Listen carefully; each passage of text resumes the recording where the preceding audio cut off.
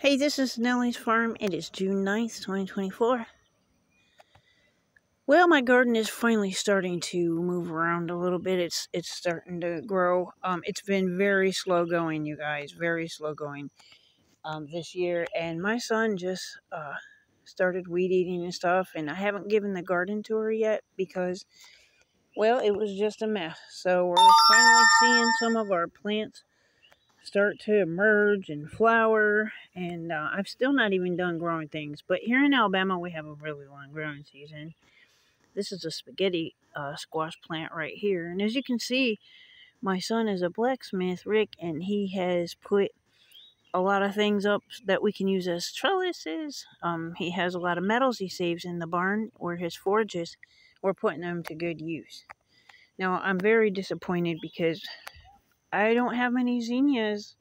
It's usually I have just so tons and tons of zinnias, and I'm having to plant things, 3 times before anything comes up. No green beans yet.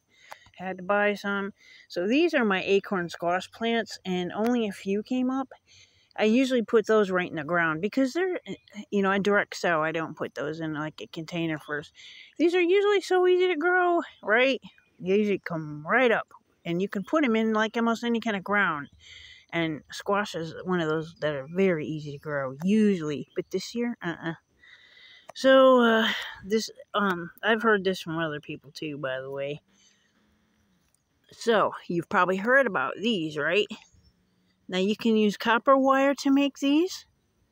You use a pole and wrap wire around them. And it's supposed to put energy, electrons from the earth, from the air, that is, into the earth to help your plants grow faster.